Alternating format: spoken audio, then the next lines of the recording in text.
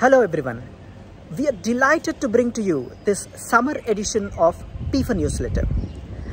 Over the past several weeks, we had two major events. We launched the 2022 Global Report on Public Financial Management.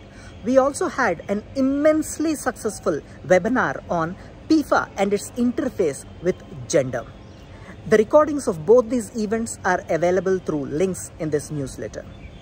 I'm also glad to mention that we are doing an in-person training event open to all in the post-COVID-19 world for the first time in Paris in October. You'll find more information also on that in the newsletter. Let me also mention Mexico Chihuahua Municipality PEFA assessment, which is now published. It's very unique since it's a municipal level self-assessment and an attempt by a municipal government to link with climate change.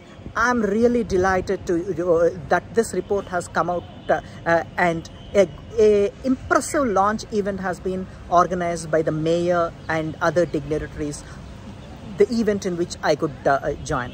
Right now I'm enjoying my vacation in India and hope all of you are having a great time. Thank you.